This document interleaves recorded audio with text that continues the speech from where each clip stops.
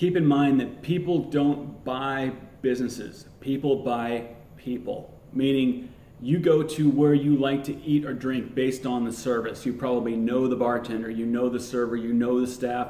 They make you feel good when you go there. The environment, the food, everything else is kind of secondary to what that service is like. Anybody can go into a place with awesome service when the food's all right and they'll go back. But if you go into a place with great food and terrible service, you're never coming back. So keep in mind how important that aspect of it is. Quick story, I used to live in Vegas before I moved here to Scottsdale. And every time I would have friends in town, of course, when you live there, you avoid the strip like the plague, so I did.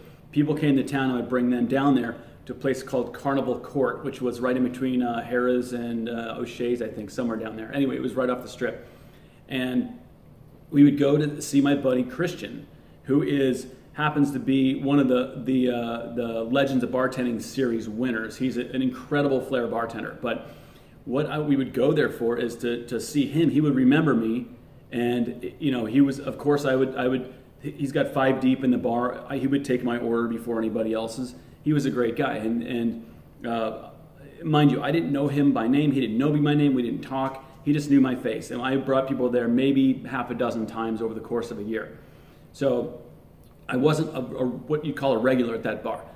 So I move out of Vegas and I go back to visit. And this is about 5 or 6 years later without being there. Go to Carnival Court, and sure enough, there's Christian. And he kind of sees me in the crowd and does a double take, and you could tell he's thinking, and he's trying to access the memory banks of my where he knows me from and everything. And he looks over and he says, Jack and Coke, right?